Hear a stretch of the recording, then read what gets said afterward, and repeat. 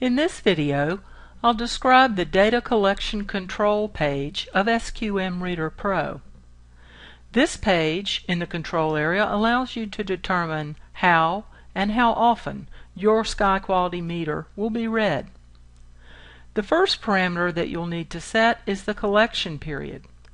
You can choose to read your meter a single time or continuously. Either mode of operation is started by clicking Read. The one-time only reading mode doesn't require you to click Stop, but the continuous collection mode does. One other thing you might notice is that the icon at the top of the control page shows at the moment the icon for one-time reading mode. It changes when you click Continuous Reading Mode.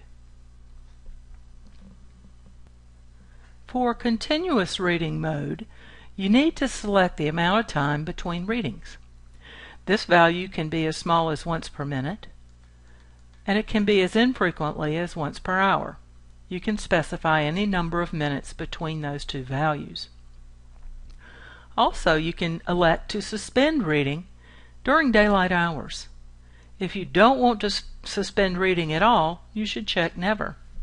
If you want to suspend reading only when the sun is above the horizon, choose If Sun Up. If you want to suspend reading during sun above the horizon or astronomical twilight, you should check the final selection.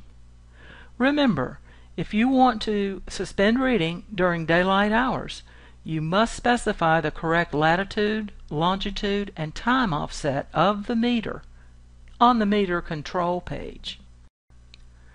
The suspend collection parameters are really most useful for unmanned observatory installations, those that are used for remote imaging or dark sky studies or the like.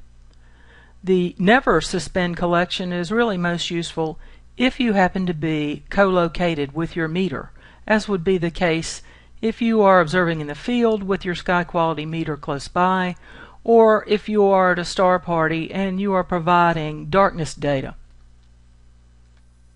Finally, I'll describe the time averaging capability of SQM Reader Pro.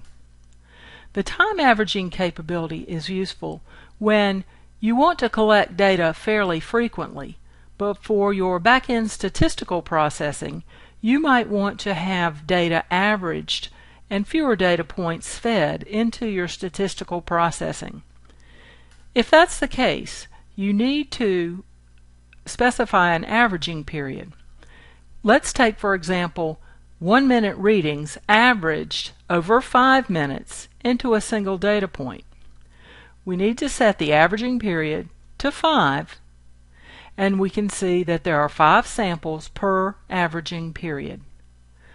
These averaged values will appear on your graph, on your Readings Display Statistics page, and in the data files that you may create.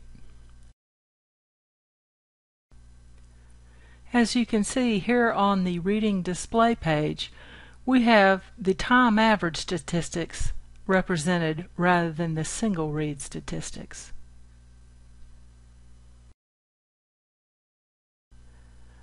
That's it for the data collection page. I hope you'll continue watching these tutorials in the series for SQM Reader Pro. Thanks for watching.